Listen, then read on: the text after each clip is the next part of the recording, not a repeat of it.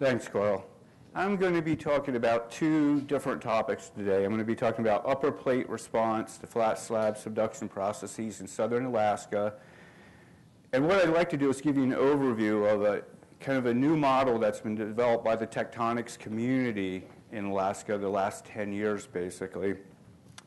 And then I'm going to talk about outreach opportunities with Native Alaskan communities. And 15% of the population in Alaska are Native people, and there's 22 indigenous languages. So there's a rich culture up there that EarthScope has the potential to have a big impact on how they view earth science, and that's going to be the second part of the talk. So some outline for the talk. I'm going to give you some just basic background information on what we think the driving mechanism is for flat slab subduction. Then we're going to look at upper plate processes above the flat slab region and upper plate processes around the flat slab perimeter. Just to give you some background information on the Yakutak terrain, it was first defined by George Plafker, and it's this area in blue here. Can everybody see that pointer? Okay. And in George's model, this terrain had been transported 600 kilometers along the Queen Charlotte Transform Fault and has been colliding into this corner, this tectonic corner of Alaska. Now, in the Plafker model, an important thing to remember in our discussion today is that everything kind of west of this line here, George had as oceanic crust that was being subducted, and subduction of that oceanic crust formed the Wrangell volcanic field, which is located here. East of that line, George had what he called continental crust. And as that crust has started to enter the subduction zone in George's model the last 10 million years, it's resulted in the uplift of the highest coastal mountain range in the world, basically, the Chugach and St. Elias. Now, a number of geophysical studies the last decade have shown kind of a different interpretation for the Yakutak slab, and it's shown in yellow here. And what's important here for our discussion today is that what these studies have shown, like the Bear line, the Moose line, some of the steep offshore data, that this crust of the Yakutak terrain is actually 15 to 30 kilometers thick, the entire unit that we call the Yakutak terrain or microplate. Some people suggest it might be an oceanic plateau.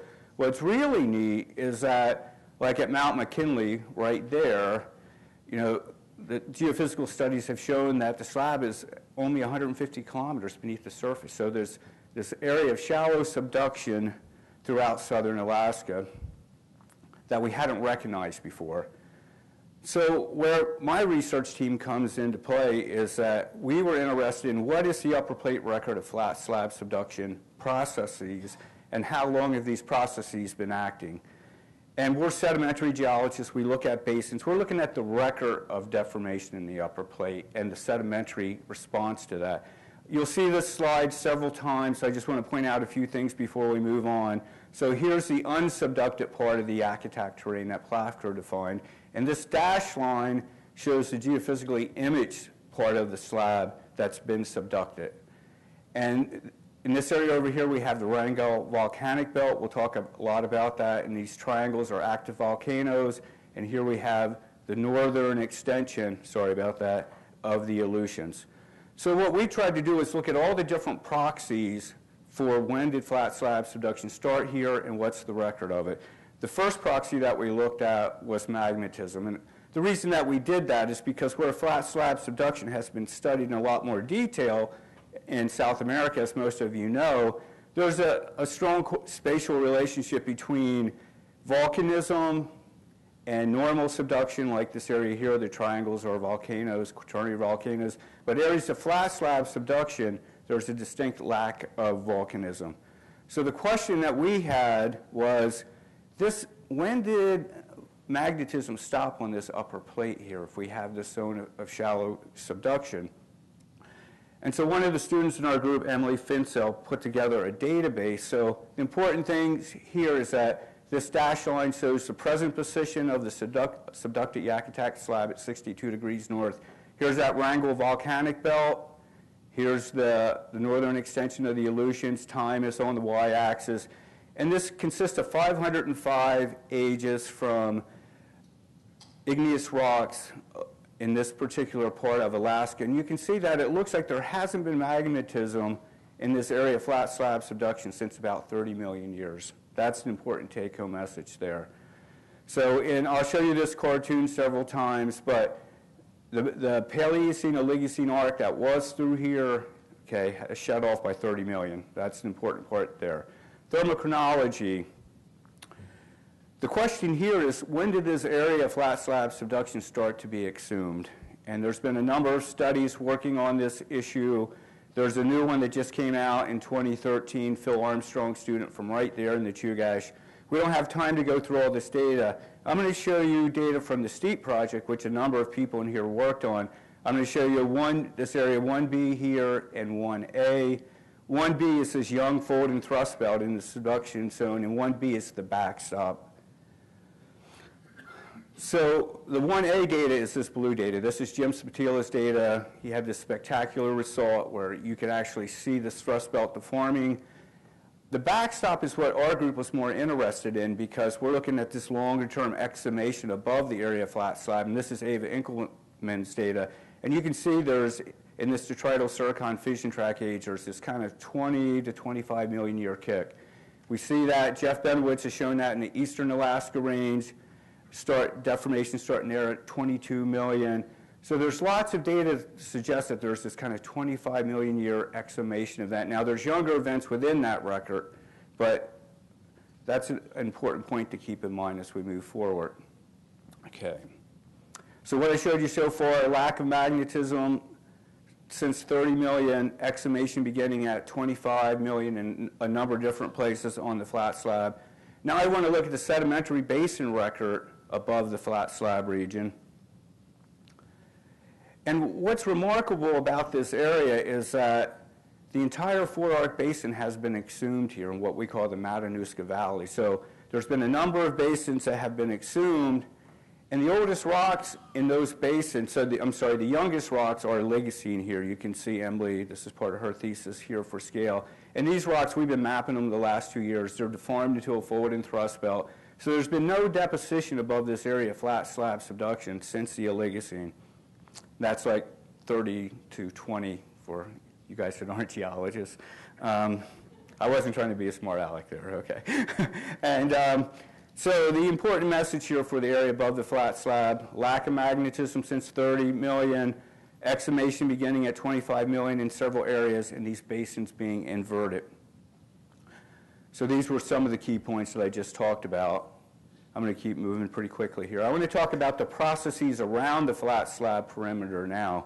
So if we go to the northern perimeter, there's a young fold and thrust belt. It's an active fold and thrust belt. We've realized this about the last 12 years. It's this area right through here. It's about 300 kilometers long, about 100 kilometers wide, and there's a beautiful foreland basin section exposed in the thrust sheets there. And so the question was, is this related to the flat slab, and when did this occur? So this is what the section looks like. You can see a couple people here for scale. It's about 2 kilometers of section. We've been using a number of different techniques in detrital zircon geochronology to document where this occurred, when did it occur, and where did the sediment come from. And the bottom line is that it's mainly Miocene, Pliocene, and that's when we can see sediment coming from the south, from the area of the flat slab by that time. So the key point here is that there's this large progradational wedge coming away from the area of flat slab along the northern margin. Let's look at the western perimeter. So we're talking about this area here, which is called the Cook Inlet Basin. Oh, sorry about that. And what's amazing about this area to me is that it has 5.7 kilometers of Miocene-Pliocene strata, and I just showed you if you cross over into this area, on the other side of the area of flat slab subduction, there isn't any Miocene-Pliocene strata at all. So this basin floor is just dropping out on the edge of this area of flat slab subduction. And what we think is happening is that as this area is being exhumed and magnetism is shedding off, we had sediment being shed out into the Cook Inlet Basin and also that basin to the north that I told you about. What's nice about the Cook Inlet Basin is that the oil companies have a lot of data from there. And so they've given us a few wells. Chevron has been very generous with that. And so we can do subsidence analysis and calculate when did this basin floor start to really drop out. And what we see, I don't want to spend too much time on these curves. On the x-axis, you have time here, as you can see. The important thing to see here is that where you have these really high slopes here, that's when you had rapid subsidence. And you can see it's this early Miocene, middle Miocene period. I'm going to move on from there. So in the Cook Inlet Basin, what we see is this large clastic wedge. It's building away from the area of flat slab subduction, and we see this large clastic wedge it's building, and it's mainly Miocene, Pliocene. Let's look at the eastern perimeter. This is called the Wrangell Volcanic Belt, and it's that part of the flat slab that's right along the strike-slip dominated part of this system. And this is a really amazing area because there's over 3 kilometers of volcanic and volcanic clastic rocks there. There are active volcanoes there. And this is mainly Jeff Tropp's work, and I did some work down in the Yukon on this part of the project.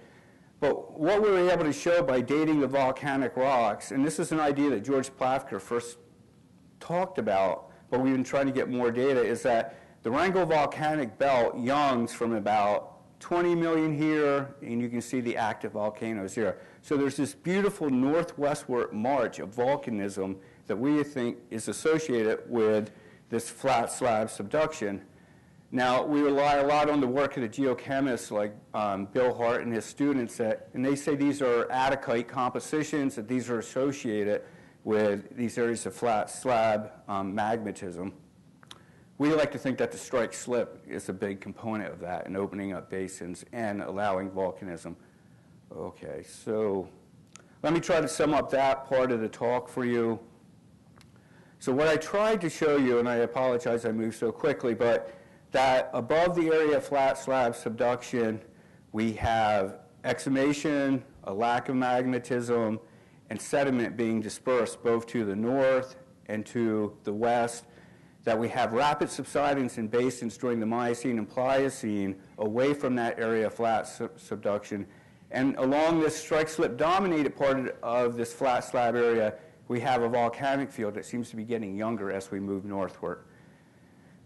What we still need, and what we're trying to do at Purdue, working with Hirsch Gilbert and Lucy Flesch and their graduate students, is to really link the geophysical and geological data sets together, to really look at, in this area of flat slab subduction, can you go from the mantle all the way up to the surface? I get excited, of course, I love sedimentary rocks, is that you have this rich archive of sedimentary rocks, 7 kilometers of Miocene, Pliocene strata. So you can really start to link the deformation that's going on at the surface with what's going on in the subsurface. And we're already trying to do this. We wouldn't have this kind of new model of southern Alaska without the bear line, the moose line, Eberhard Phillips velocity model. But there's still so much more that we can do. And you can see around all these margins of this area of flat slab, there's really great potential geophysical targets. Now what I want to talk about is outreach with Native Alaskan communities, because as I mentioned, it's a large part of the population in Alaska. We're going to be working in really remote areas. There's over 200 federally recognized Native villages in Alaska. We're going to be working out of those villages. And we could have a really big impact on how they look at our science. And so what I want to talk about is I've worked with Native communities extensively, probably the last 15 years. And at Purdue, we have one of the largest Native American graduate student populations, according to the Sloan Foundation that keeps these numbers. And I just want to tell you some of the things that we've learned from this process that might be helpful as we move forward with the EarthScope outreach project. So first I want to give you an idea of what Native American students in general are interested in. I'm going to talk about Leanna Begay here. And she's from Tuba City. And when we're trying to find a project for her, she said, this is what I want to work on. I had all these really what I thought were cool projects in Alaska. She said, sand dunes are migrating throughout the Navajo reservation. A third of the Navajo reservation is sand dunes. And with this regional drought, they're starting to migrate all over. Her family raises sheep out here. Houses are being covered. And so we started working on how fast these sand dunes are migrating, different types of vegetation. The important point here is that Native students in general want to work on projects that have an impact on their community. And we have to keep that in mind as we move forward with EarthScope. Another student, Daryl Reno, who's working with our group, he's from Acoma Pueblo. Okay, this is the oldest continually lived town in North America. When I was recruiting this student, I came here and I said, how can we not be getting more Native students in the earth science? He lives on a mesa of this is Cretaceous rock. Their houses are built out of stone from these Cretaceous rocks. I walked into their house and their sedimentary structures, you know, for geologists, this is like, I love this place. But their livelihood is connected directly to the stratigraphy of the Colorado Plateau. I'm close. And so what Darryl decided to work on are these cultural connections between geology and Acoma Pueblo. And the same thing happens with undergrad students. And these are high school students I'm working with from the Kaibab area. And the Paiutes are the people of the springs. And if I walk in and say, I want to teach you about faults, they all fall asleep, okay?